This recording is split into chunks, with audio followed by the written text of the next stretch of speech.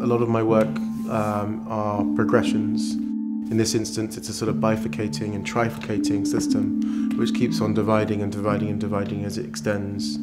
It's quite reminiscent of various things that occur in nature, from the most obvious would be a tree, but to neural pathways, to ice crystals and all sorts of, so it's meant to sort of oscillate between different interpretations. But it's a very geometric, rule-based structure. There's a lot of very ancient studies and use and exploitation of things like the Fibonacci sequence and old ancient truths really that exist in terms of ratio and proportion. We wanted to sort of challenge ourselves and kind of come up with a really novel way of making this. So there's no welding at all. It's all made from water-cut aluminium sheets.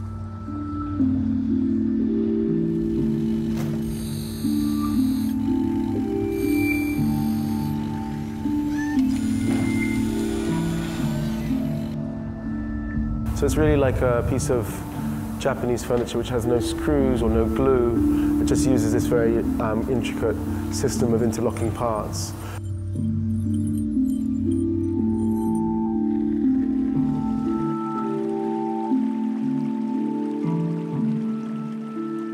The anodizing is a process which sort of unifies the surface but also stabilizes it, so you don't get oxidation and sort of pitting or marking on the surface. So it should allow the piece to be very resilient for a number of years. It's quite a kind of mystic art, anodizing, and it's very susceptible to the impurities in the material. We're trying to get this universal colour to go from the very thickest material to the very thinnest. So the real challenge now is being able to get this consistency of colour throughout the form. The process itself etches away the surface by removing 25 microns, which is about a fifth of the thickness of a human hair. On this particular project, there's a special colour where we have some bronze coloration and some blue coloration to give the desired finish. I actually find it all really interesting because the anodizing process needs every element to work correctly to give a good result at the end. So everything from the guy putting the right parts on the right jig in the right way, to finishing and measuring it at the end. But I guess the most dramatic change is when we change the colour from the silver of the metal to the coloured finish that the client's ordered.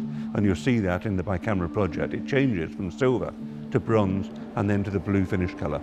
And to be honest, these are the largest part that we've ever anodized in this company in the last 10 years.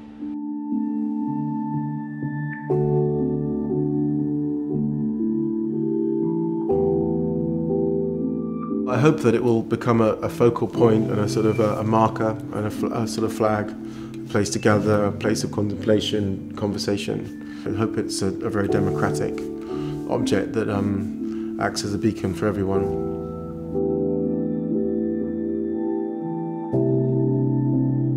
Oh, what a world of unseen visions and heard silences, this insubstantial country of the mind.